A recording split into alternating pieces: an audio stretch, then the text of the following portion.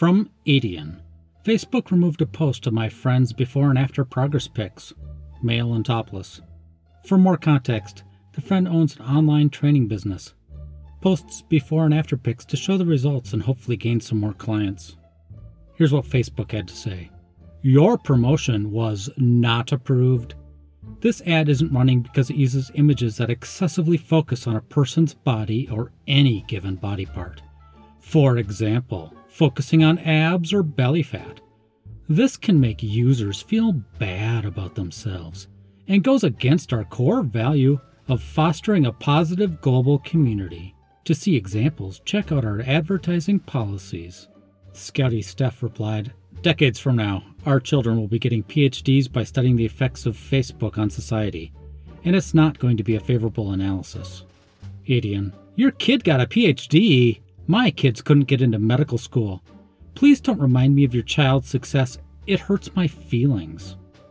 But seriously, is Facebook happy being this much of a safe space? That people can't even be presented with people improving themselves? Insane. From Clonidine Dreams. Yes, losing weight is fat-phobic. There is nothing more marginalizing than the removal of minorities from public places. When a person succumbs to diet culture and temporarily starts to lose weight, they are erasing one less plus-size body from the world. This is extremely damaging as it's taking away representations from the body acceptance community, a community which already lacks said representation.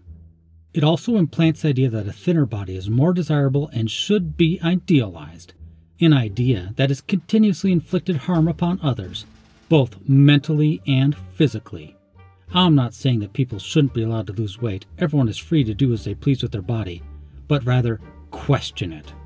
Anti-Apocalypse replies, when I was 17, a coffee house located across from the university residence I was living in forcibly, physically ejected 2 women in the middle of the day in front of a whole crowd of people because they held hands and one kissed the other on the cheek. On the cheek! It was upsetting for them and had a bit of a chilling effect for the LGB people on campus. But yeah, voluntarily showing up in public a little less fat, and with your type 2 diabetes, NAFLD, asthma, arthritis, etc. under better control, totally sounds like the same thing. From whatever. This was a popular picture posted onto Reddit. Self-Made Man by Victor Pina. It's a guy literally carving himself into a Greek god. I believe it's made out of clay, but I can't be sure. This looks like fat shaming. Seriously, if self-improvement triggers you, you need to improve yourself until it doesn't.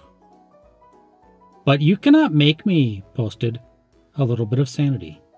Most parents say that they would die for their kids, but less than 30% will live a healthy lifestyle for them.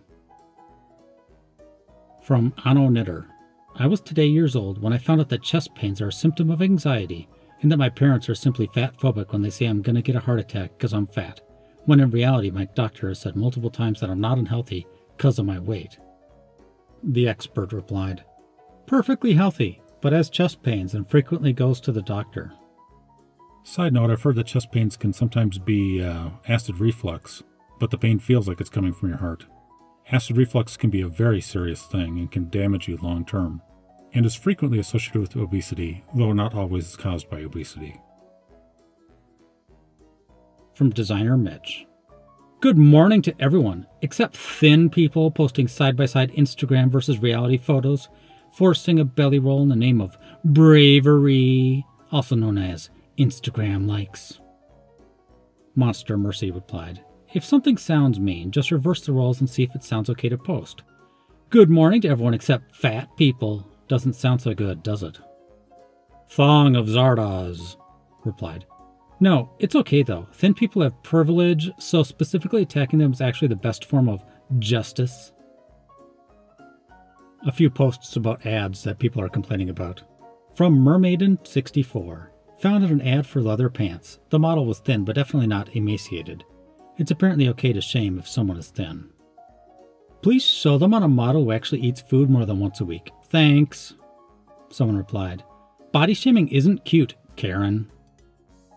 Get over yourself, please. No one is body shaming the model. I'm shaming the company who saw fit to use her emaciated body to sell merchandise. From Mending Wall 27. Use models that better reflect BMI. It's from an ad of Home Depot where they show a thin woman. Home Depot, please consider using models that better reflect a healthy BMI. That woman installing the flooring is so slender that it is disconcerting. Someone replied, I have friends that are naturally slender. I see nothing wrong with the model. I don't know anyone that's slender. An athletic model or one with a BMI in a normal range would make more sense. I realize people can be healthy both above and below the normal BMI range. I still think a model that isn't underweight makes sense. Yes, people are underweight and overweight. Blah, blah, blah. Vive la farce replied, I think they literally have no idea what people with a healthy BMI look like. Perspective shift. And one more about ads, this time from This Bleak World Alone. Context, she's commenting on a chocolate bar-shaped bath bomb video that was jokingly described by the company as having 0 calories. I really love your products, but this ad made me cringe. Diet culture is toxic, right down to the idea that a person has to give themselves permission not to feel guilty for eating a food. I would love to never read or hear food described in terms of morality again. Calories is not morality. I was so bad at 8X. Having that kind of language in an ad about bath bombs just reinforces those ideas. People are going to continue making dumb jokes.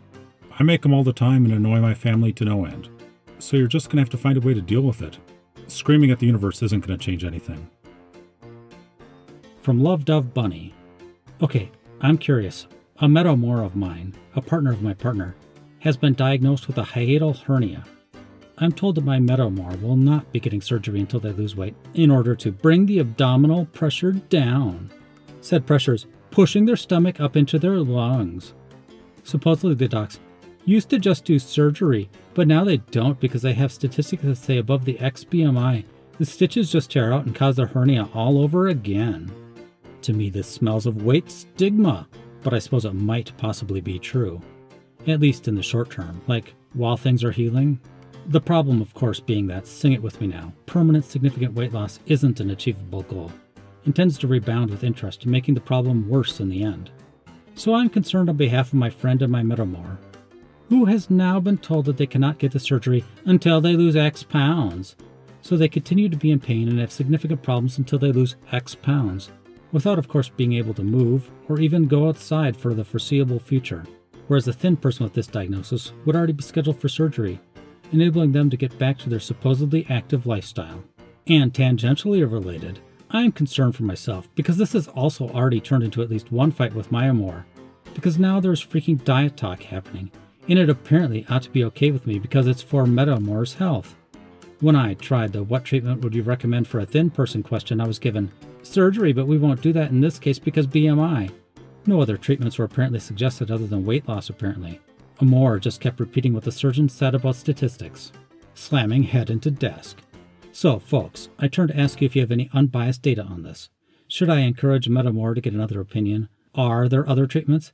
Is this just lazy surgeons? Or is it actually true that there's only one option for a fat person to deal with a severe hiatal hernia is weight loss? Thanks. Mao Nue replied, why do they always think doctors do this out of malice? It's a poopy situation. The fact that they refuse to stick their heads in the sand, like fat logicians do, is hardly fatphobia, much less meanness. They act like doctors are fatphobic because they're actually interested in the outcomes of their decisions 1 year down the road. It's parody at this point. From a bunch of numbers. The truth is, there is no qualitative difference between dieting and disordered eating and eating disorders. All an eating disorder is someone using a lot of strategies to lose weight. Whether it gets classified as an eating disorder or not depends on how much distress it causes the person, how well they're able to let go of the behavior, when they're tired of dieting, and gain the weight back, which in my opinion is the best possible outcome, and whether their body type, gender, race, socioeconomic group puts them on the radar of medical professionals as possible eating disorder patients. The idea that there's some real tangible difference between dieting and eating disorders is a kind of mirage. Sanity pills. The hilarious thing about this is that they say there's no difference between the two, and then goes on the long list of differences between the two. There's no difference between jumping off a cliff to your death and paragliding. Whether it gets classified as gliding or not is if you are provided a paraglider, stay afloat in the air for an extended period of time, are deemed to have landed safely, and being connected to a harness. So as you can see, paragliding is the exact same thing as falling to your death. From Yogurt Closet Famous. Pants don't fit? No problem. Throw them in the trash, set them alight, and remember that you are worth so much more than a clothing size. Selkie Flying. Why not just donate them? Unamused Cat. And let some skinny bee have free pants? No thanks. And now a bunch of stuff about Rebel Wilson, who had the audacity to lose weight. Why Rebel Wilson's weight loss is sad for so many women like me. As the actress charts her year of health on social media, here's why it's making me uncomfortable. That last one was from an article in a major magazine. The next one is from USA Today. Can we please stop talking about Adele and Rebel Wilson's weight loss? From Hannah Yasharov. If Wilson decided she wanted to lose weight for health reasons, good for her. Unfortunately, much of the discussion surrounding celebrities' weight overlooks a lot of unknown information. To assume that a person is or isn't healthy based on how much they weigh. For the record, being thin isn't always healthy either. And Vogelsnet brings us more about Rebel Wilson's weight loss. The biggest issue with what she did was not because she lost weight. She literally made the statement of being fit and have others notice her as that. She could have easily kept that to herself, but instead she fell right into the poison of society and let down many plus-size fans that clearly looked up to her and other plus-size influencers and models for representation, and not letting society tell them they need to look a certain way to feel accepted. It may be your body, your rules, but when you make it public, you're looking for approval and stating that the former you was never good enough, and you like where you are now and feel you can gain much more in the size society accepts you in. It's degrading toward plus-size bodies as a whole. People can pee off with the health talk, because if it really was about health, you wouldn't be posting your weight loss in public and trying to make a statement in how you wish to be seen and stated as acceptable now, since the former was not good enough. It's stuff like this that pees me off. Hate to see it. And someone else added, whenever I see a fat famous person post about their intentional weight loss, I say goodbye to them. They can do what they like, but I don't want to hear or see about it. Same, I unfollowed after this post. At this point, I was thinking that's as bad as it's going to get. But the comments actually get worse from here. Let's not forget that she's been dating a grade-A rich white boy heir to the Bush beer throne, who prides himself on healthy living. I don't know how much I trust this weight loss was for her work. Ew! Also, I don't want to make too many assumptions, but she looks uncomfortable and happy in a lot of her photos on Instagram. She looks miserable and exhausted. Punka. Gotta love the fat logic of her man made her do it. When every other woman on my 600-pound life has a partner who fetishizes their obesity and ferries buckets of ice cream to her as she stews in bed 24/7. Inside sympathy. Not just her man, her white man made her do it. It's important to point out his race, because remember, thinness is inherent to white people in colonialism. From Action Hank. This is also the same when people tell me to lose weight to be healthy, or to get rid of chronic pain. Like when family does it. Losing weight and the lengths people go to be thin doesn't equate to health. In fact, it's usually very unhealthy, because of the restricting and measures taken to pursue thinness. Also, losing weight doesn't actually address the health issue, ? What do I mean by that? Okay, I have back pain, and losing weight might just take some pressure off it. But what if my spine just needs an adjustment, and that's what's wrong? What if I'm eating foods that are causing inflammation, and that's contributing to the pain? We need to look at the root cause, and the root cause isn't weight. What size people are and what people eat isn't anyone else's darn business. You need to worry about yourself, and that's it. That's a little ironic after all those people from the fat acceptance community making comments about Rebel Wilson's weight. Little Sally Racket replied, I don't know what's causing my back pain, but I do know it definitely isn't the one thing I'm coincidentally too lazy to resolve. FWIW, I used to get a lot of lower back pain when I was fat, but since I lost weight and started exercising, it's completely gone. Completely. Now that I don't have all that weight on my belly, which was almost certainly dragging my spine out of alignment, I just don't get backache in my lower back at all. Also, even if weight is not the cause of back pain, I think we can say fairly confidently that it does at the very least make it worse. But yeah, tell me again how losing weight is usually very unhealthy. Auntie Apocalypse replied, Weird, when I lost that extra almost 40 pounds of booze weight, and got my body back, the hip that had been so badly locked up that I couldn't cross my leg, tie my shoe, or wash my foot in the shower unlocked and stopped hurting. And those aches and pains in the arches and heels of my feet that woke me up at night finally effed off too. Must be entirely a coincidence. From Wholly Redacted. Metabolic rate does vary, and technically there could be large variance. However, statistically speaking, it's unlikely the variance would apply to you. The majority of the population exists in a range of 200 to 300 kilocalories from each other, and do not possess hugely different metabolic rates. Super Duper Man Boy replied, "So if I have 6 cheeseburgers and go home, and sit on my butt all day, and Sally has 2 cheeseburgers and then goes for a hike, all the while I'm fat and she's thin, it's not my metabolism? Well, who am I going to point fingers at now? Sally. That's who. Twig B." From Love Dove Bunny. Hi everyone, I've been trying to adhere to HAES and maintain a healthy lifestyle. My labs show I'm completely healthy. Aside from slightly elevated cholesterol and stage 1 hypertension, I do need to exercise more, but pandemic.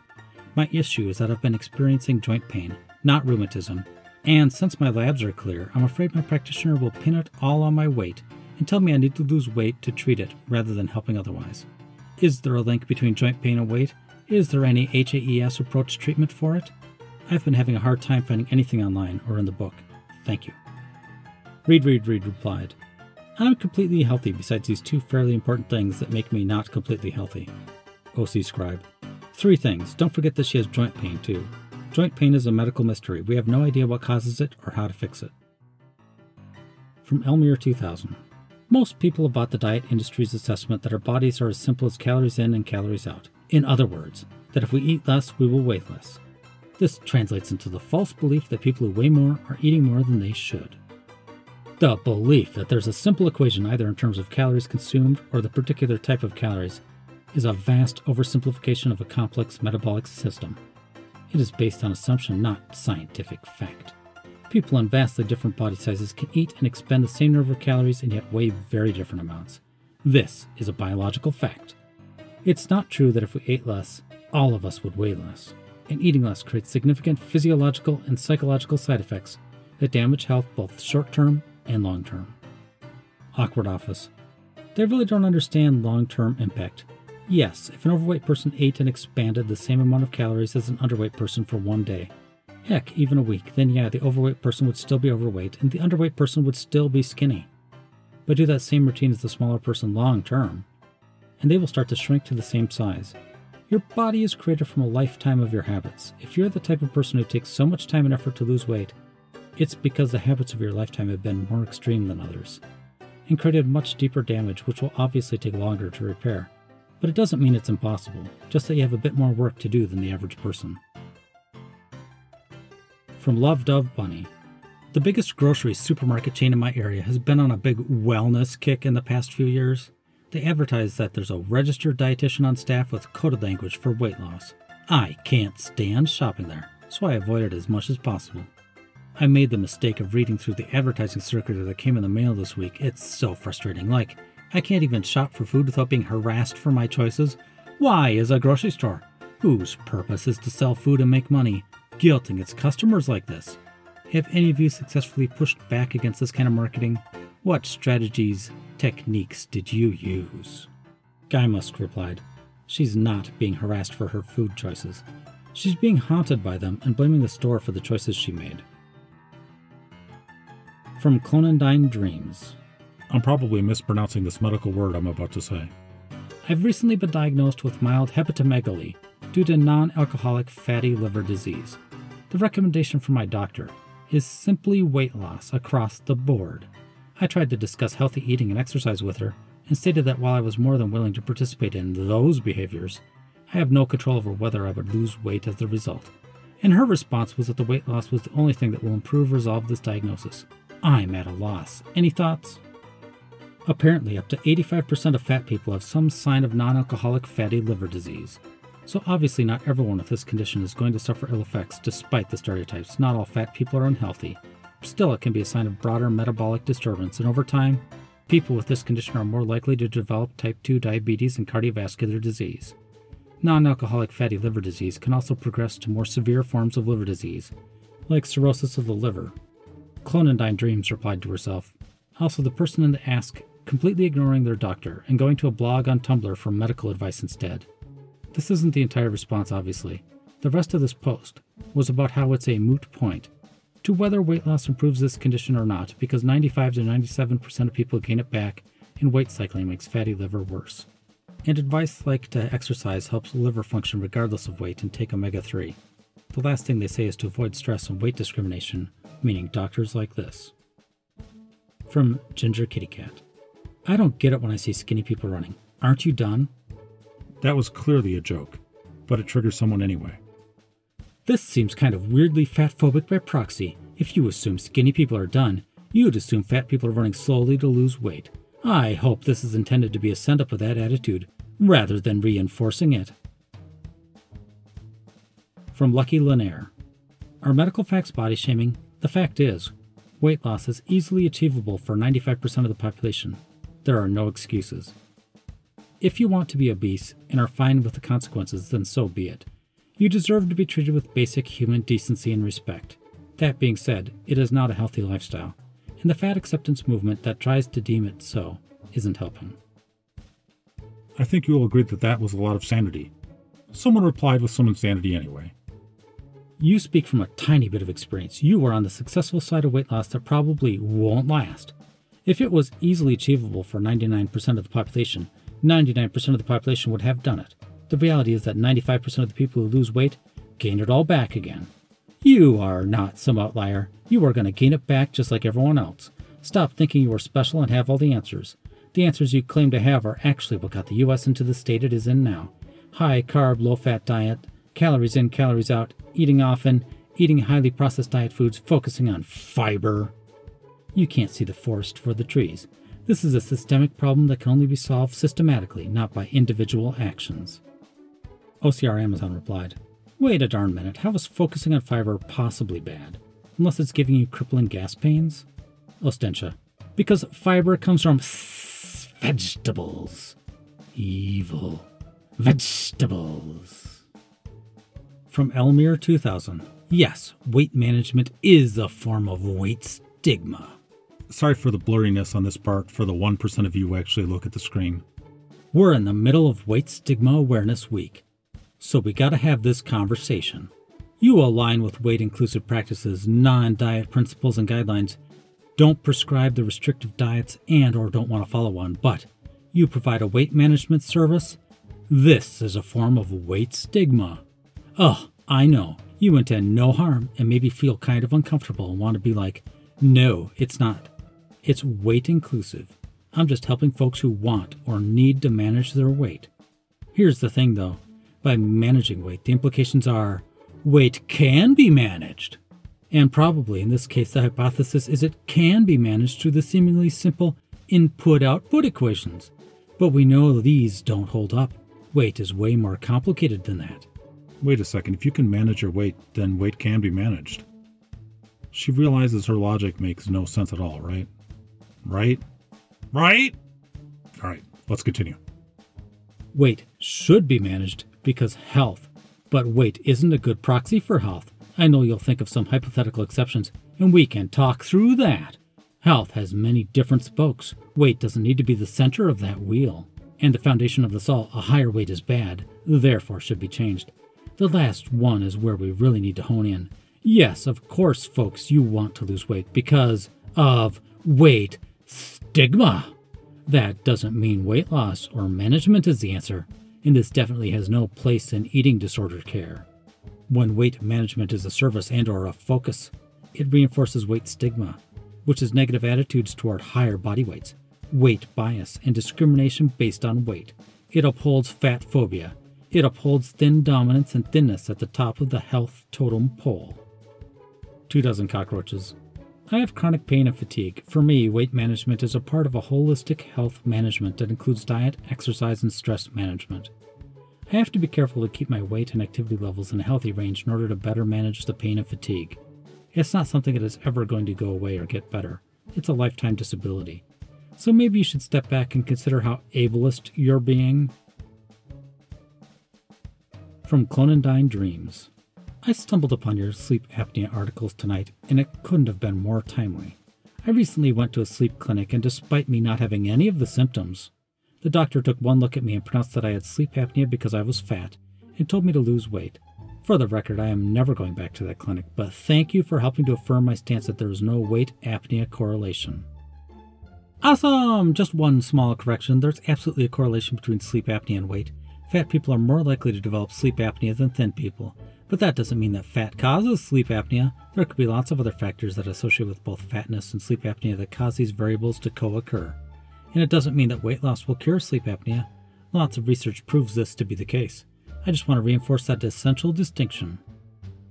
Ancient Matter points out, wait, why would you go to a sleep clinic if you had no symptoms? From Clonidine Dreams.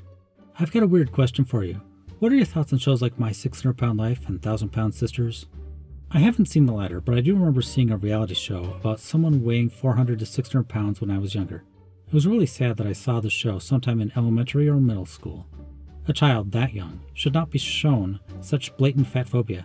I can only talk about what I remember of the show that I watched. A show I can't remember the title of. But one of the main aspects of the show was watching the woman attempt to lose weight.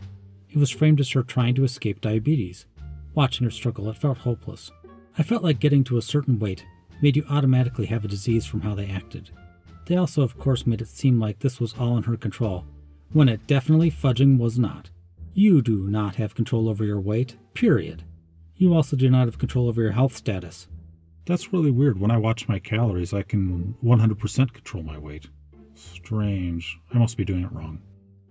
Your weight is as genetically determined as your height, but we act like your height is just what you're born with.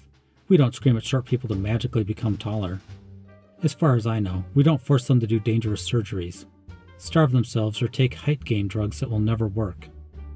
We don't blame short people for being short. We know that is just how their bodies work, but somehow that doesn't extend to weight despite it being the exact same situation. Then there's how 95% of the people who attempt to lose weight will gain it back, and oftentimes even more than when they started within 3 to 5 years. It's impossible to lose weight if you're within your weight set point, but this woman went through so much trauma and pain and starvation to try to somehow control what their body had already decided, and it was televised. Because apparently health is only private information if you're skinny. Those TV shows are damaging to everyone. But it's even more sick and horrible that diet culture and fat phobia have literally caused children to see this poison. No fat person deserves to be put on a show like that. It's thin, privileged prawns. It's eating disorder prawns. It's fat hatred prawns. The studies have shown that. I'm tired of people forcing those who are fat to suffer for their entertainment. They understand people volunteer to be on these shows, right? Nobody's twisting their arm. Is that so hard to understand? Maybe this is the only TV show they've ever seen and they thought it was like people just breaking into other people's houses and then forcing them on camera? Is that what they think? Are they confused about the whole TV thing in general? Do they understand that there aren't actually little people inside their TV? OCR Amazon replied, if being 600 pounds was entirely genetic, that gene would die out immediately, as that high of a weight generally is accompanied by infertility and early death. Retro Ranges. Evolution is fat phobic? From Chi Shou. Someone wrote, if you ate like me, you would look like me, and these were the responses. Thank you for the clarification at the beginning. Your beliefs are spot on, but your remark was absolute violation in those beliefs. You are fully aware that although you eat healthy, you also won the genetic lottery. It is extremely unlikely she would ever look like you. And that's why she's jealous.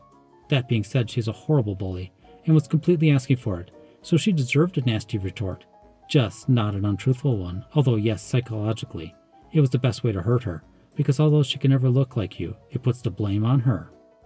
It's also very telling that even though OP seems to understand the issue, she still defaulted to fat phobia as a response to an overweight person she doesn't like. If you're gonna be accepting, that shouldn't change just because someone is rude to you, even when there's much of a butt trench as blank seems to be. OP was justified in clapping back, but this was a butt trenchish way to do it. Daisy Diaz replied, I stopped eating like a 6'10" offensive lineman and started eating like a petite framed 5'4" woman, and suddenly, after 110 pounds of weight loss, I won the genetic lottery. That's how it works, right? I looked up how many calories an offensive lineman eats. According to Sam Wenk, offensive linemen eat about 5,000 calories a day just to maintain their weight. That's because of the sheer amount of exercise they do and how large and muscular they are. From Vogel's Net. However, if you only want to eat fast food or foods with high sugar sodium content, then you probably have other underlying problems to solve first. Yeah, the underlying issue is addiction. Your addiction is caused by attempting to restrict or limit certain foods like nuggets. I promise, if your body really truly believed that you would allow it to have unlimited nuggets every day forever, your addiction would disappear pretty quickly. You might even stop liking nuggets entirely. Ostentia replied, The idea that the body has beliefs is so bizarre to me. Blutarg, Same here. What am I, a dinosaur with 2 brains? Rawr! From Pillow Princess. This isn't exactly fat logic, but it's related. I was shamed out of Torrid. The following instance happened before Budweiser 19. So, I'm a very petite girl. I'm around 5'3", 110 pounds, barely fill an A cup. However, my friend is my exact opposite, 6'1", a J cup. I don't know her exact weight, and I'm not going to speculate it. But the point is, she wears Torrid sizing, and I wear not Torrid sizing. However, we shop together because, well, friendship. So once we were shopping, and we went into Torrid. She grabbed some stuff and went into the dressing room, and obviously I stayed in the store. I was just looking at jewelry and shoes while waiting. I heard a girl say, I don't know why skinny girls have to act like they belong everywhere. I turned and saw 2 girls looking at me. I ignored them and went back to looking around. The other girl said, I don't know why anyone wants to look like that anyway. I just gritted my teeth because I can stand in any store while waiting for my friend. Also, I wasn't wearing anything that could be perceived as flaunting my thinness. It was a bulky sweater and some mom jean type pants. Finally, I heard them make some comments about my anorexic butt and my boy chest. I get it. Fat shaming is a terrible thing that happens, and skinny shaming isn't quite at the same level. And I also know that Torrid isn't a store that was made for my size range. I get it, I do, but can we not be bees to other women, especially when we aren't doing anything to hurt other people? I ended up leaving because I've had an eating disorder since I was 12. I'm 21 now, and I've struggled a lot with my body. So when they started directly insulting me, I went outside and texted my friend where I was. There was no reason for these women to attack me. I wasn't insulting them. I wasn't trying to make them feel bad. I was just existing in the same store. I've been told that I should respect spaces that belong to other people, but I don't think I was being disrespectful for looking at shoes while my friend tries on clothes. I've been thinking about that day a lot. I wish I could have told them that body shaming me wasn't necessary, and that I wasn't trying to make them feel bad about themselves. I just wanted to wait for my friend, the same way she waits for me in stores she can't necessarily buy things. Holy poop. I can't believe that girl felt guilty because 2 women were awful to her. I kind of wish she'd done something to get petty revenge, but... The Socio-Dark brings us. Sumo wrestlers eat up to 7,000 calories a day, yet don't typically suffer from symptoms of obesity. Symptoms of obesity? Isn't that phrase interesting? Symptoms of obesity. They're quoting an article. Normally, people with obesity store a portion of their extra fat deep within the abdomen, where it wraps around the pancreas, liver, and other vital organs. We call this visceral fat. It pollutes the blood with molecules that can cause inflammation, and this is why obesity can lead to health issues like high blood pressure, type 2 diabetes, and heart attacks. But sumo wrestlers don't usually suffer from these symptoms. So what's their trick? CT scans reveal that sumo wrestlers don't have much visceral fat at all. Instead, they store most of their fat right underneath their skin. That's why scientists think sumo wrestlers are healthy.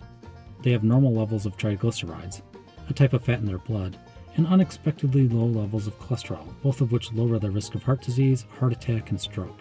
So how did they hit the jackpot on fat? Studies show that intensive exercise may prevent the buildup of visceral fat. Basically, it has to do with how exercise increases a hormone called adiponectin.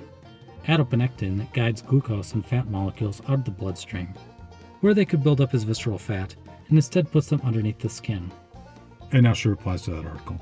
It's almost as though obesity itself is only representative of the person's weight and not their actual health. It's almost like people can be fat, active, and healthy all at the same time. That fat people can actually have lower risks of heart disease, heart attack, and stroke than the average. That someone's appearance does not inherently depict their health. Huh. That was a strange conclusion to come to from reading that article. Honey Eater replied, Life expectancy for Japanese men according to the World Bank, 81.25 years. Life expectancy for sumo wrestlers, from the wiki because I'm lazy, 60 to 65 years, because surprise surprise, many develop type 2 diabetes or high blood pressure, and they are prone to heart attacks due to the enormous amount of body mass and fat they accumulate. Honey Eater added, Wait, the linked article that this person is holding up as proof that fat doesn't equal healthy says the same thing too. Either they didn't bother reading it themselves, or they deliberately left out the bit that disproves their point. From Mending Wall, a thin woman asked how she can help be an ally to fat people. She received angry responses. Thank you for this post. It's extremely educational and I enjoy reading your thoughts. I am someone who, as you stated, does not have to face those outside mistreatments that you do to love my body. I have a lot of questions and would love to get them answered by you, so I can better defend, stand up for, and be an ally to all bodies. Where can I send these questions to receive your answers? Heart. Have you already read all her work? Are you going to pay her for her time? First step of being an ally is not demanding others' labor for free. Maybe instead look up books on fat liberation and activism and invest money into fat activists instead of looking for free labor on Instagram. Instead of attacking me, you both could have suggested this in a much kinder and less aggressive way. I'm clearly asking how I can be better, and while your responses do give great suggestions and have accurate statements that I agree with, I hope you are more considerate next time when someone is trying to learn. Trying my best. Hearts. K, you appear to have deleted your first comment. Maybe don't fudging tone police. Educate yourself and stay in your fudging lane. I don't fudging want your kindness. I want you to educate yourself and learn what tone policing is. The point is that educating yourself is your responsibility, and as an adult I'm sure you can find these resources. A lot of them are linked here for free. This constant cycle of the oppressed having the burden and responsibility to educate the privileged, here fat activists being asked to educate the privileged folks, is exhausting and perpetuates the oppression. This bleak world alone replied, Wow, and this is how they treat people that actually want to support them. Can you imagine how they treat their enemies? I think whatever that angry person's eating is not working for them and it's messing with their hormones. If you're constantly angry, you're probably eating something bad for you. From Alpha Bell. So what's your solution to building a fit physique? Either way, you're only partly right. Eating the right calories and macronutrients is 90%. Exercise is the 10%. There is no way you are either born that way or not. At the age of 40, you will start gaining weight even if you only drink water. Ha ha ha! And you have to watch it all the time. Exercise and any heavy physical labor may actually do more harm to your body than obesity. Burning calories damages your body by itself and increases aging. The only option is calorie restriction, which actually can even increase your lifespan by 50% if we believe experiments on mice. But the question is, if that life will be worth living if it's constant starvation. But if you ask for my solution, I think that there's a real good way after all, which will do no harm and allow you to get rid of calories without burning them. It's producing milk. Women who want to lose weight just need to use drugs to induce lactation, and then they can literally suck all the fat from their body with the efficiency comparable to liposuction. That way you can enjoy pleasures of eating and not getting fat. That is not really an option for men, but maybe it could work as well. I just wonder why nobody's using this method, even if it is even known to work, and it is most pleasant of all options. A more scientific option would be to add some kind of energy-burning implant into the body, so that it will just harmlessly burn as many calories as you desire. But otherwise, any method that makes your body burn calories by itself is undesirable, as it will cause aging. Killer Tapir. We're beyond fat logic now, we're entering fat sci-fi. Exercise has been shown to reduce your all-cause mortality, which means it tends to make you live longer, not shorter. So that person is entirely full of BS. Or uneducated. It's hard to tell which. From Miss Beaver. I'm 5'4", 425 pounds, a size 28, and pretty much the last person many would expect to rep a brand like Quest Nutrition. But that assumption would be based on fat phobia, and not in how I live my life. I exercise regularly and eat healthy just as I have for years. I'm not on a diet. I'm not trying to lose weight, and I couldn't even if I tried. I exercise because I enjoy it. I love the adrenaline rush and calm that follows. I'm #on a quest for health. Nothing more, nothing less. I know that despite clearly stating that I live a healthy lifestyle, there will be plenty who will comment on this post with the claim that I'm promoting obesity and promoting an unhealthy lifestyle, because that's just how it is. When you're fat like me, it doesn't matter how you live, because you'll be judged as subhuman regardless. But the thing is, no matter what they say about me, their opinions cannot change who I am. I will always be strong. I will always be determined. I will always love myself exactly as I am, fat rolls and all. P.S. For those who go, you clearly must not actually exercise, or are doing it wrong if you don't lose weight, and it's scientifically impossible for you to be that size if you truly live a healthy lifestyle. My answer to you is, it's not my fault if you don't understand science well enough to know that you're wrong. Cauliflower Rice replied, the perfect subject for secret eaters. From a bunch of numbers. I drink 6 cups of coffee a day and eat maybe once a day and I'm still gaining weight. When do I get to become strung out chic? Do you want the real answer? You're probably not eating enough calories and your body's in storage survival mode. I've been in enough 1,200 calorie a day diets to know that it's not enough for my body. I only start losing weight at around 1,400 calories or so. Interesting. I've never really done calorie counting much in the past, but I imagine it's more important now that casual daily exercise is so reduced. Moving only from bed to desk to WFH is feeling like such an unhealthy way to live. Hey, I undid 3 years of very hard work in the gym kitchen during the first 6 months of Budweiser. Just finding my way back now. I don't count anything per se, but I know enough about my body from previous stints to know that less is not more. Taritha, if those coffees are double doubles and large, then 6 of them is nearly 1,600 calories. So maybe she's eating what she says, but is delusional about liquid calories. Or she goes on binges on the weekend and doesn't count them. Or thinks that if nobody's watching her eat the Twinkies, they don't count. Or puts in 6 scoops of sugar in every single coffee. There's so many ways to cheat on a diet. From Dorkita.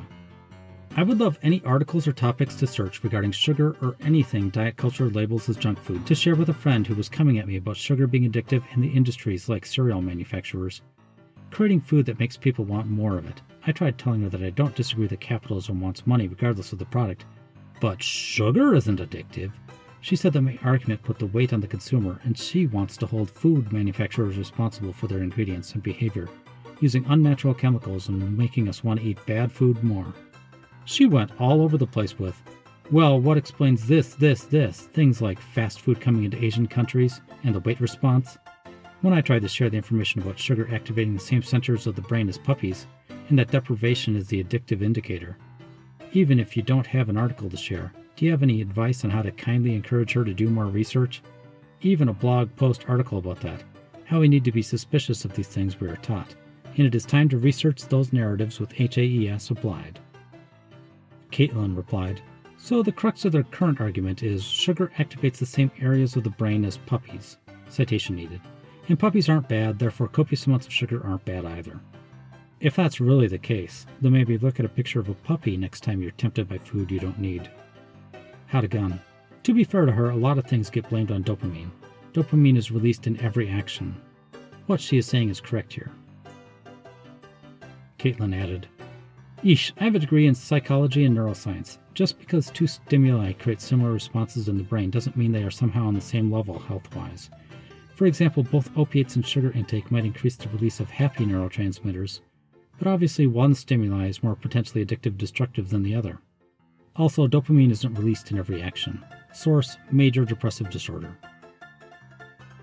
From Comprehensive Amoeba over in No Stupid Questions. If cigarette companies can get sued for causing cancer, why aren't more food companies being sued for causing obesity? Zerendorf. I think the biggest difference is that when you use food correctly, you don't increase your chances of obesity. When you use a cigarette as intended, your chances of cancer skyrocket. Also, the whole thing where cigarette companies lied about what cigarettes do to your body. Over in r/news, Jokeshult posted, Berkeley set to become first U.S. city to ban junk food in grocery store checkout aisles. Apparently, Berkeley is a city that's well known for its ties to the slow food movement. When I looked up the slow food movement, it said, Food represents a common language and universal right. Slow Food USA envisions a world in which all people can eat food that is good for them. Good for people who grow it, and good for the planet. In essence, food that is good, clean, and fair. On the face of it, it sounds like a good company. I can't say any more than that. Over in r/science, Text 908 brings us, a world-first study has found that severely overweight people are less likely to be able to rewire their brains and find new neural pathways, a discovery that has significant implications for people recovering from a stroke or brain injury. And also another potential problem with being obese, although it's hard to tell what's cause and what's effect. Are people with non-plastic brains more likely to be overweight, or does being overweight more likely to cause you to have a non-plastic brain? Back in fatlogic, Lunarius brings us, somebody angry that people are commenting on their cat's weight. To those concerned about my weight, big cat versus little cat, 28 pounds versus 9 pounds, both cats live in the same household and got fed the same way when little. One packed on the pounds, the other didn't. Why? Because all cats are different. Molly scribbles, I'm thinking the cat on the left ate the cat on the right's food when the human wasn't looking. Not Cinderella. This is exactly what my fudging fat orange cat does because I caught his butt on camera. Cats aren't immune to the laws of calories in, calories out. Blast Guns and Roses. I have 4 cats. 3 are slim, 1 is fat. Guess what I caught the fat one doing? She's getting fed separately once a day and is slightly less fat now, but still a butt trench around food. And that segues us nicely into dechunkers.